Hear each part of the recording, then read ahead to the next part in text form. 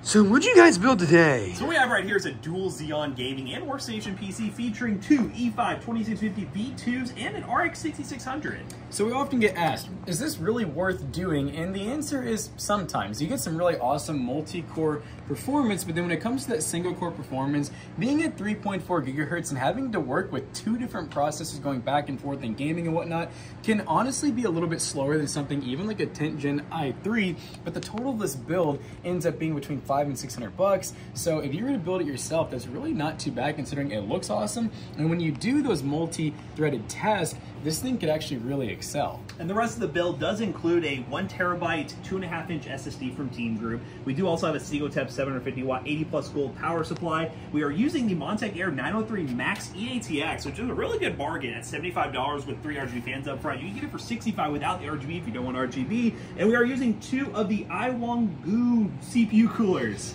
That's what we're gonna call them. And they're not even matching. AliExpress guy did us dirty with 2 non-matching coolers, but they do mount on the Xeons perfectly fine, and they will keep them nice and cool. And yeah, as Jackson mentioned, we're gonna be selling this PC for $600 over at PCBros.tech, but there will be a Toast Bros video on this as well. So go subscribe there and yeah, buy a PC from PCBros.tech today.